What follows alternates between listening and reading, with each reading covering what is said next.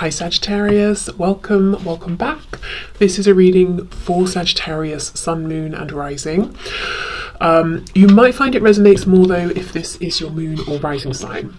So we have chakra clearing and it's Archangel Metatron. Call upon me to clear and open your chakras using sacred geometric shapes. Okay, so lots of crown chakra energy here, high vibrational stuff, intuitive energy and ability as well. I'm feeling signs and synchronicities.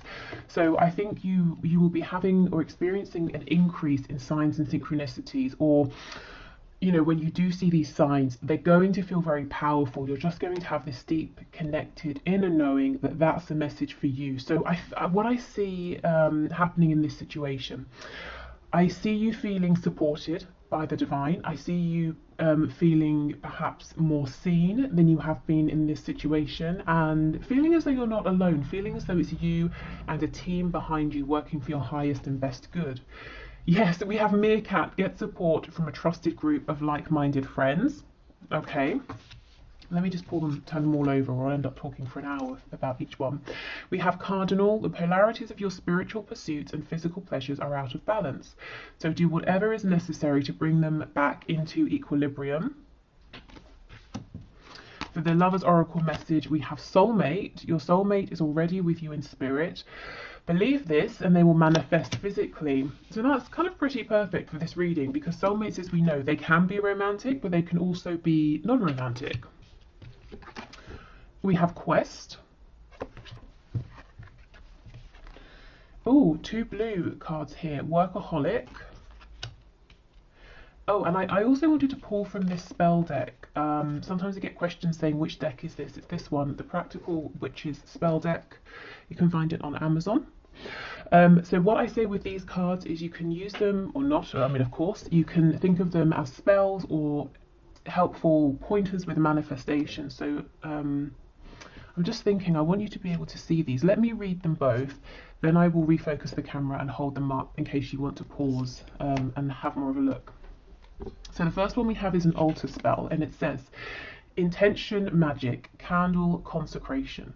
Write your intention on paper and place an anointed candle in a candle holder. Light it and say, Blessed candle, light of the goddess, I burn this light of, insert deity's name, hear my prayer, O deity's name, hear my need, grant my wish and give me hope, do so with all your grace and magical speed. Now read your intention as you wrote it on the paper. Roll the paper into a scroll and, using a few drops of the warm wax from your intention candle, seal your sacred statement. Place the paper on your altar or in a special place. So sometimes with these, I think they're a bit extravagant. This one really is not too much. But yeah, take what resonates with you. And it's so interesting that this is talking about, you know, it's asking a deity to work with you to basically give you support and help you move forward. And, you know, we've seen that right from the beginning, that how this situation is unfolding is you're becoming aware, or more aware if you already are, of how much support there is around you. And I feel you're going to be seeing manifestations of this. So it's not going to just be about you having this blind faith, but you know, your divine guidance team is going to be saying, and here's a sign, you know, here's more encouragement. So the other one is a moon spell, and it says prophetic dreams. Take a dried poppy seed pod and empty the seed onto the ground, or empty the seeds onto the ground. Take a tiny strip of paper and write down a question about how to attain meaningful and positive rewards in your life. Sleep with the pod and the paper under your pillow. You will experience prophetic dreams that will answer your question. This is best done during the Pisces moon. Keep a dream journal by your bed and write down the dream immediately upon waking. Make this a ritual and you will have a rich resource of inner wisdom to guide you. I mean, these are all really linking up. These two cards are both I mean, actually, this one about the candle, I don't think it said anything about night, did it? For some reason, I was just thinking of doing it before sleep, so you could do it that way. Okay, let me adjust the camera so I can hold these up for you. Okay, so here is the first card. I'm not sure if that's even big enough to read, hopefully. And here is the second card. Let's see if this helps.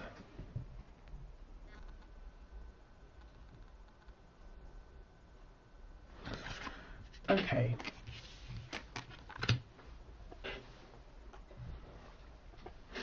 So, whether you are manifesting a lover, a friend, a reconciliation, work, some kind of answer to a question that's to do with your healing or, you know, your next steps here. I'm seeing you becoming incredibly focused. We have quest and we have workaholic. Now, it doesn't have to just be to do with work, but I feel that you're going to be really honing in on whatever your goal is here, and you're going to work diligently to get to it. So maybe this is in terms of working on your vibration, you know, the law of attraction.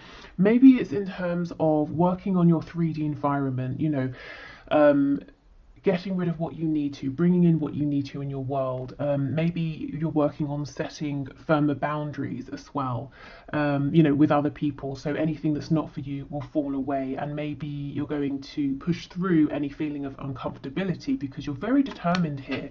And I think what that's doing is allowing your, you know, divine support team here, your divine guidance team, to be really clear with the signs and synchronicities that they're giving you, because what you're asking for, what your vibration is asking for, is so clear, so direct. It's like you, your guide, you're all on the same page, and I see you moving much more quickly here than you have been. So even if you haven't felt things have been going slowly, or maybe you have, I just see the pace quickening.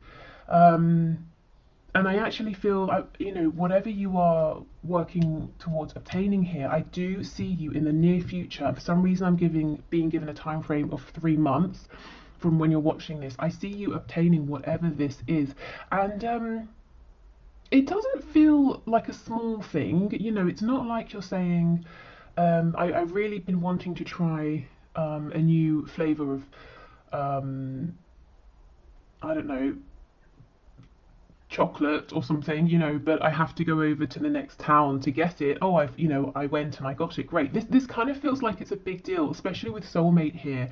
So I'm seeing it may have to do with another person. You could be looking to find a community of people that you resonate with now, or you're trying to enter into a specific area in terms of maybe work or a hobby, or it could just be the one person, but there's a real feeling of community here. You're part of something. You feel very worthy is coming through. You feel very appreciated. You feel very seen, and you feel very deserving because of how much is going into this, how much focus.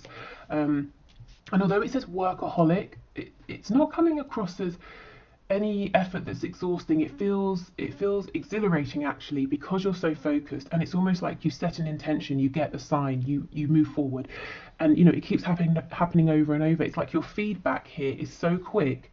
It's very exciting. Okay, get support from a trusted group of like-minded friends. So I see this happening organically. I don't see you going out really seeking this. I see this coming to you because, as I keep saying, you're so clear about what you want. And this can be in the 5D, definitely I see that for you.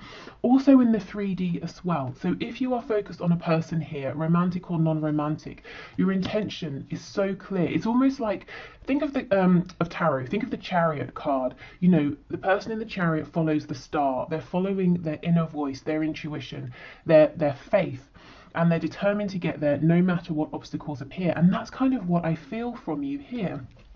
So you do it. Your soulmate is here. And this is the thing. It says your soulmate is already with you in spirit. And you know this. In the coming days, weeks, months, you have this absolute certainty. And so they manifest for you physically, because it can be no other way. Your intention, your focus is just leaving no room for them to not appear or for this to not work out. Okay, so this cardinal card is very interesting, given that the first one we have is full of this almost like psychic, intuitive energy and ability. It's talking about your spiritual self and your physical self. So I do see you getting a really good balance here between them. So if maybe your focus recently has been too much on developing your spiritual gifts and you've become ungrounded, that's not going to be a problem anymore.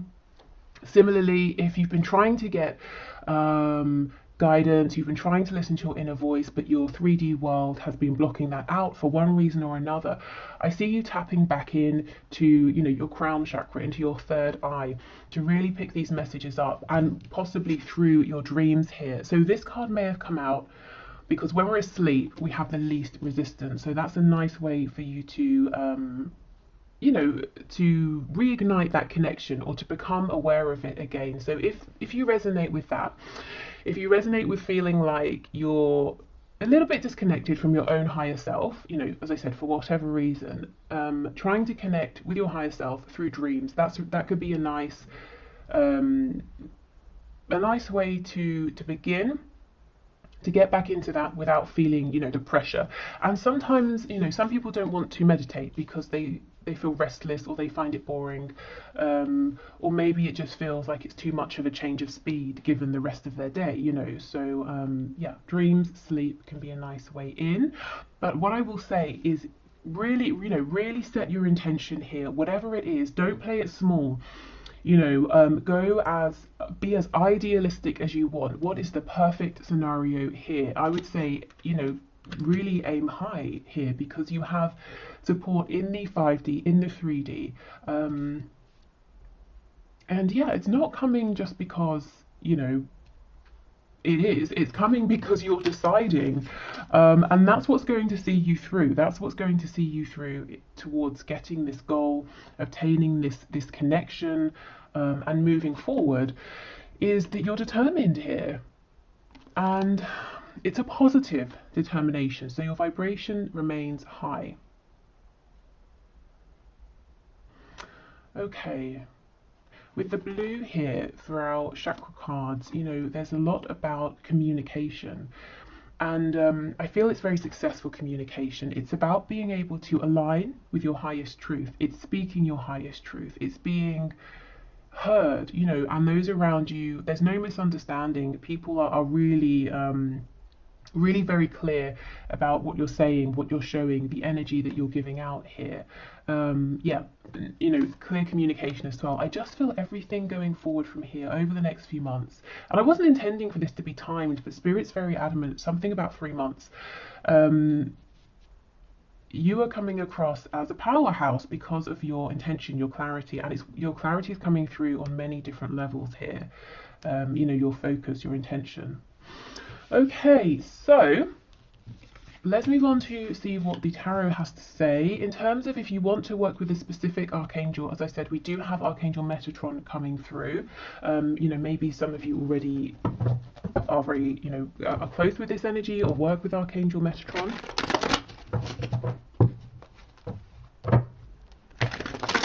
If you've been feeling tired, a bit lethargic or drained, that energy looks like it's clearing. There could be like a boost. And look, see, we have the Magician, absolutely. So Gemini energy there. King of Cups. Yeah, so maybe for some of you it works sort of backwards. Maybe you have a dream that you weren't expecting, and you travel. It's an astral travel sort of dream, and you wake up and you feel exhilarated, you feel alive, and it gives you new focus, new energy to move forward.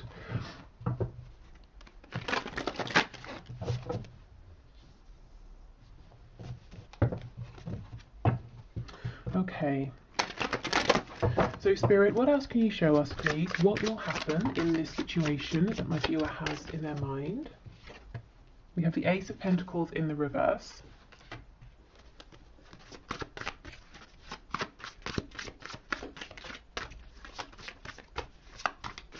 Before I started the reading, I was hearing in my head Bambi. I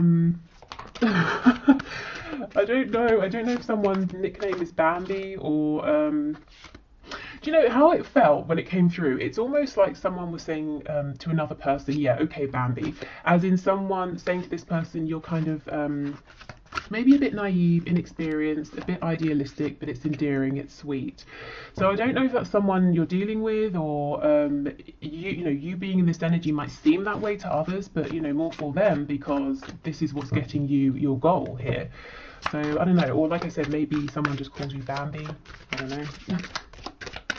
Okay, so we have the Nine of Swords, Eight of Cups in the reverse, Oh wow, okay, and we have the Ten of Pentacles in the reverse. So we begin and end with Pentacles. Now this is very interesting. Every card is reversed, well, apart from the Nine of Swords, and I feel the other cards are reversed because of the Nine of Swords. So when we're in this energy here, we are overthinking, we're getting terrible sleep, we imagine worst case scenarios, our vibration is very low because we're in a place of anxiety, fear. It's very debilitating sometimes. This is the energy you're coming out of. If you're in this energy now, you might be looking at the rest of this reading and saying, that energy sounds wonderful, but it feels a million miles away. But I see that's the energy that you're moving into. And as I said, this energy could be triggered through a very special, unexpected dream. It could be that you start to really feel valued by your 3D, 5D community. You feel that they want the best for you, so that inspires you. It could just be that you have this sudden realization. That happens, doesn't it, sometimes? Or you see a way through what may have been a potential blockage before. So there's a worry here, an anxiety about, okay, this is big because this is a situation or a connection that you're invested in terms of your emotions, your inner world, your hopes, your dreams, your goals, but also your 3D world. You're wanting to see this ground, you're wanting to see it materialize in a tangible way, and it's something you're wanting to see grow. And to have no limit. We go from the Ace of Pentacles to the Ten of Pentacles, but there's worry, anxiety about maybe many levels of this. Are the feelings reciprocated? Can this work in a practical way? If it's about a person here and there's a separation, will they come back? Does this person feel the same? I see them as my person, do they see me as their person? This could very well be about a work situation as well, and money. Maybe for some of you, if you're wanting to start a new venture, or you might be saying, how do I grow this? How do I go from an opportunity into something that's solid, something that enables me to provide for me, for family, for possible future generations. Maybe you're saying, my heart's in this, it feels good, but how do I actually make this work? This is an energy that's switching, and you set your goal and you're on a mission and no one can stop you. And with Workaholic, you're being incredibly diligent, and I see it paying off. Oh my God, here's the Chariot. So let me get to this in a minute.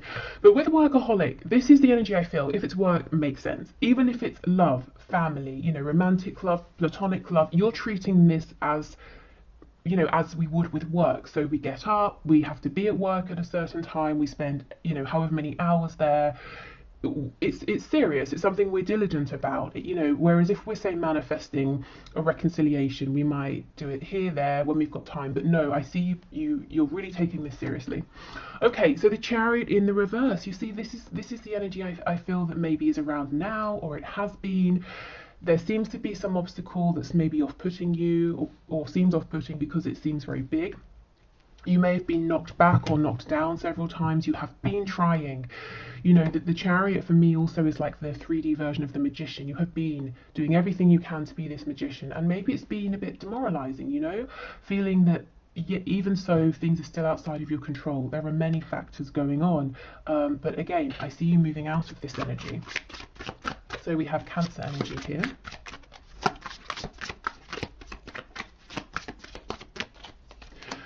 We have the Knight of Wands, Seven of Swords in reverse. So moving forward on an initial burst of passion, of joy. So it looks like you take the pressure off. Maybe some of you resonate with being a bit of a perfectionist, and I can see that here with Quest, Workaholic. And that might have been tripping you up because maybe the circumstances have not been 100% ideal for moving forward. Or maybe the feedback you've received or the way your journey has been unfolding hasn't been maybe, as I said, perfect or ideal. But I see you kind of chucking that off and almost having a, like, what the hell kind of attitude. I'm just going to go for it. I'm just going to do what feels good right now. I'm not going to look a million miles into the future. I'm just going to take these next few steps. And this energy here is actually very encouraging, very inspiring, and it's like it gets you on a whole new wave. Seven of Swords in reverse. whatever this feeling is of separation, of disconnect, whether it's between you and one other person or you and a group of people here, you and your higher self, you and spirit, it's like you realize that has been a facade. There is no separation, and you suddenly feel really, really connected again. It's been an illusion, you know, this feeling of maybe of isolation here. And that's not to say it hasn't been a very real experience, you know, especially with the Nine of Swords. And we have the Five of Wands. Now, normally to me, what's on the back? The Hermit in reverse. Yeah, see, Virgo energy, but you're coming out of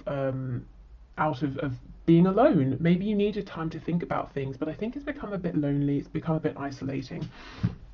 So as I was saying, normally in the Five of Wands, this is an energy of interference. Everyone's saying, let's do it my way, and everyone's all, you know, just getting in each other's way here. But I don't feel that with this spread, and even this particular depiction of the card. You can see that there's a lot going on. These birds all have their wands. They're flying in different directions, but they're not actually blocking each other's way. They're not hitting each other. You know, okay, there's a tight space, and yet they're successfully still flying, they're successfully still maneuvering around one another. So I feel, again, this is about this support, this community, whether it's 3D, 5D, coming in to help you realize your dream here. Sorry about that, I wasn't even expecting anything, but you see things turning up for you, gifts, because that actually I think is something that one of you lovely viewers has sent for me. So an unexpected gift arriving, unexpected support. So yes, a group of people, a group of spirit guides helping you to see how to navigate any perceived or real blockages, how to make this opportunity here into something grounded and tangible. Okay, so the most interesting and biggest thing here that I'm seeing in terms of where will this go, what will happen in this situation, it starts with you. It starts with you really stepping into a whole new energy. There's a vibrancy here, a strength, an enthusiasm that turns this situation around, and there's no stopping you. I see this moving incredibly quickly. And if you're wanting to draw someone in for a reconciliation, or you're wanting to find a partnership, romantic or otherwise, I see that happening.